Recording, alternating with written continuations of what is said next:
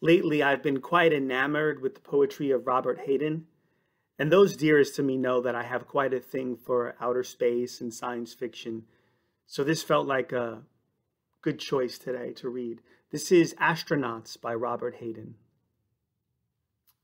Armored in oxygen, faceless in visors, mirror mask reflecting the mineral glare and shadow of moonscape. They walk slow motion, floatingly, the lifeless dust of Taurus, Litro, and wow, they exclaim, oh boy, this is it.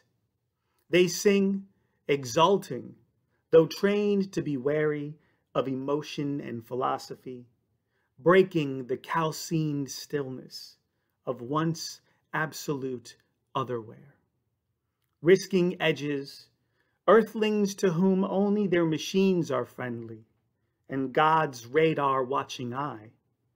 They labor at gathering proof of hypothesis, in snowshine of sunlight, dangerous as radium, probe detritus for clues.